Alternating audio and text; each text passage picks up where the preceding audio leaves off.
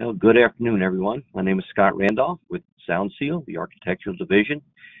This webinar, we're going to talk about opportunities with home theaters. I believe, and I've heard the rumors that people are staying home lately and been spending more money on their homes. So maybe it's a good opportunity to talk about this.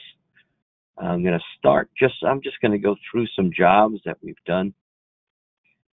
Go through the details of how we did it, and hopefully you'll learn something.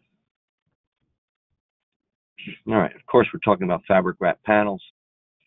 You can see them on the walls here. In this case, it's a horizontal orientation with a nice bevel edge, making the segmentation in the panel. Most home theaters that I've been involved with, we're coordinating with millwork guys. You can see we have cuts to do around the millwork and speaker enclosures and so on. I'll go over all that stuff.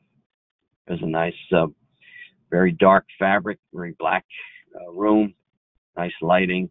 It's a beautiful looking job. There's another view of the same job. In this case, this job came to us through an AV contractor. This was,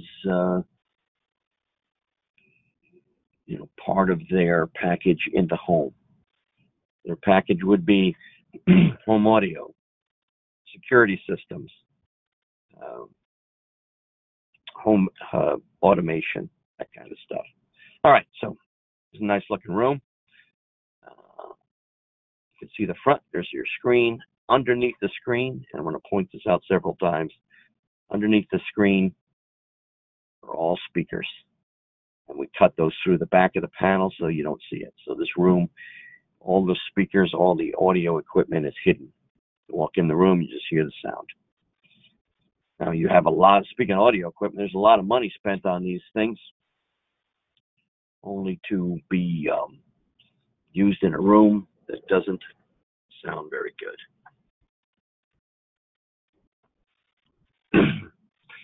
So if we have anything to do with that, excuse me, we put our panels on the walls. And we put it, remember this is somebody's home. And most home theaters, you're talking about upscale homes. So this is another one through another AV designer. As you see, we had to coordinate with light fixtures here. Horizontal seams again. You have speakers behind panels. Each one of these we worked around a shelving unit. Comes out beautiful, and the room sounds great when you're done. All right, so again, this is another view of the same job. We have shelving working around the corners, custom fits. Again, a black front. It was just typical in theaters. Speakers below. There are speakers running below this. And right here, can't see it, but that's an access door to the equipment room. Typically, we're leaving the ceiling reflective, as we did here. There are some exceptions, and I'll show you those. Here's more of a vertical orientation. These panels are sitting in a wood frame rather than encased in the millwork. Again, you can see some of the custom cuts around the millwork. And there's an interesting aspect to this job I'll show you in a minute. This is another view of the same job. You see and typically these rooms are in people's basements. So this is the door to the equipment room over here. And this is back to the mechanical stuff, air conditioners, water softeners, and so on. So these are panels that are removable so they can open the door and access behind there. All these little tricks. This is a beautiful room we did. Coordinated with the mill worker on this one. Every one of these jobs seems to be requiring that. You can see these archways we gave him the right dimension, and the panel slid up behind the archway. It makes for a nice clean look, and these arches are difficult for us to cut and make it perfect. So that's the best way to handle that. Also the ceiling, we did the same thing. On this ceiling, we left a space, they gave us a frame, and the panel slid up in the frame. That's another view of the same room. In this case, we had a designer involved where they picked the colors and the paint to match, etc.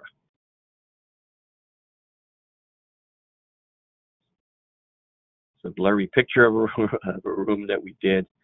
But again, this is a horizontal orientation. But to note here is this reveal between the panels. We put a very thin panel there of that color. We actually pre-manufactured those columns out of acoustic panels. That's, you know, basically 3 panels put together to make a column. This way they can run their cabling behind there, and they have what they call a side fill speaker behind those. So again, we're hiding the audio, making a nice looking room. In this particular theater, you can't see it, but I remember this ceiling was black panels. All right, here's more of a simpler design. Call it low budget. Basically, you have you know, free floating panels coordinating with the light fixtures and so on. Typically, when we do a home theater, it's more of a, call it a high-end home. And so with that comes designers and architects specifying things. So often we have to go find some fabric, and here's one of them. This is some kind of print, very expensive fabric. Now, we usually have to get this approved by the factory, make sure that it's compatible with the processes of us laminating, and that it won't say sag or absorb water. So we're talking about polyester blends, wools and cottons, probably not acceptable. It also has to breathe. Fabric has to breathe so the fiberglass behind it can do its job absorbing the sound. If it doesn't breathe, it's just going to reflect that sound. Easy test is just hold it up to your mouth and blow through it. If you can blow air through it, then the sound will pass through and get absorbed. There's the other side of this room. Something we did, I don't know if I'll ever want to do it again, but if you look at that ceiling, those are black acoustic panels with fiber optic lights poked through it with constellations. You can see is Orion's belt, Big Dipper. Anyway, it's beautiful and a lot of work. If you do this, then definitely charge accordingly.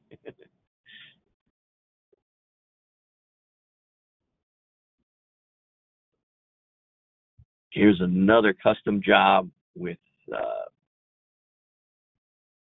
printed fabric. This happened to be cut around all this millwork. This was templated, as I remember.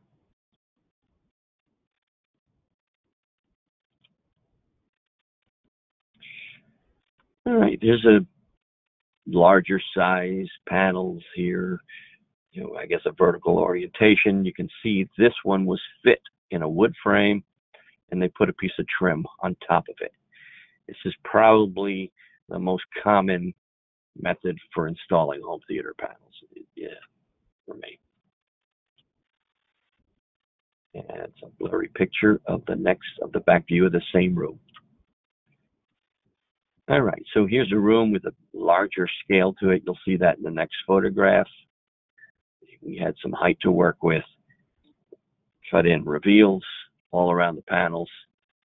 And I think what you're seeing over here to the left is a is a cabinet that we face those doors to match the rest of the design. It's a nice looking theater.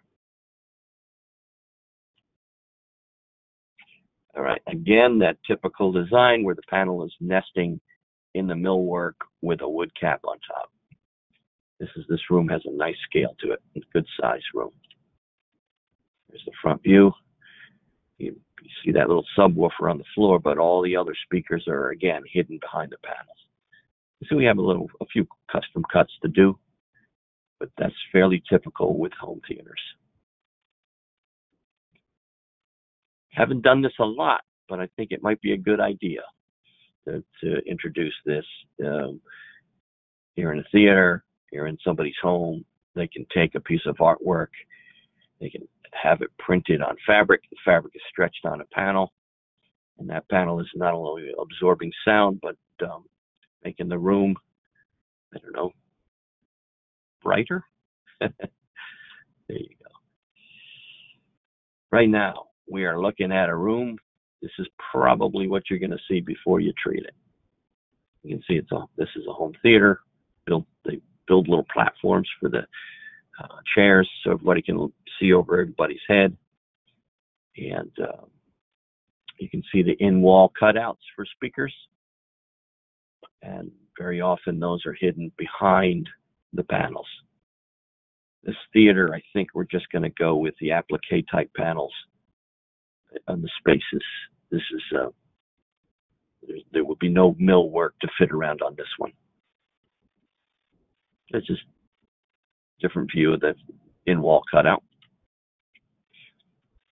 And this is what we put on the walls. These are S2000 acoustic panels. What you see here is the standard Guilford fabric. Looks like 298 medium gray.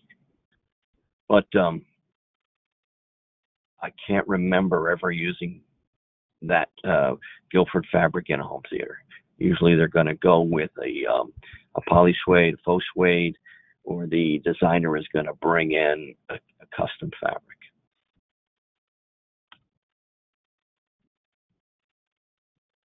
It's a spec sheet for the acoustical panels. Just some facts about the panels. We have an inch thick typically is what we use in these rooms. Sometimes when the millwork doesn't give you enough space, you have to go in there with a 1/2 inch. But there's your acoustical ratings. If you're feeling that a room is going to be too bassy and you need more absorption, then we can go with the 2 inch. Gets a full 1.05 NRC. These are going to get fastened, either glued in place, or we use these roto-fast anchors. You see the different edge conditions.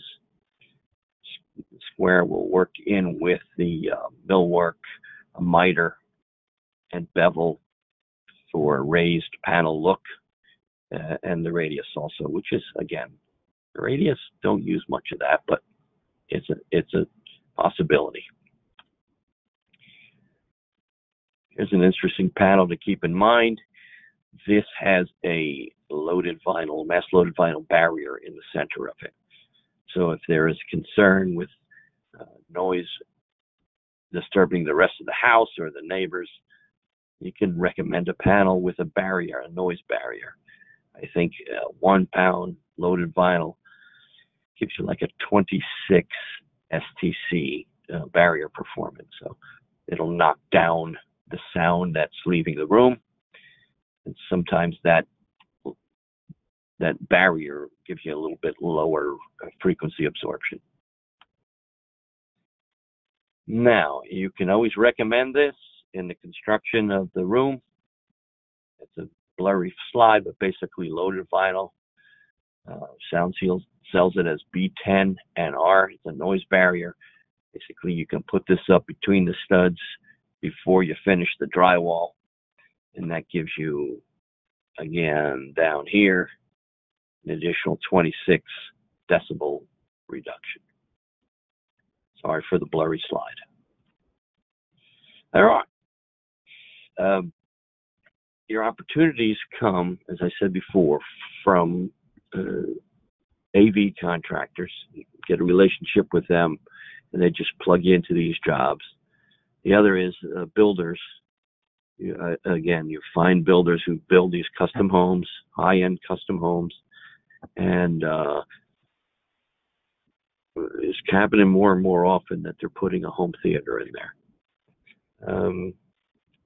It's rare that we're getting work from designers and architects, but just to let them know that when they're designing a house, they have that option, and they have those design possibilities as we've seen. All right, here's contact information for you. Yeah, phone numbers and emails. I'm going to leave this up for a minute. Feel free to give me a call or email me if you have questions. And thanks for hanging out this afternoon.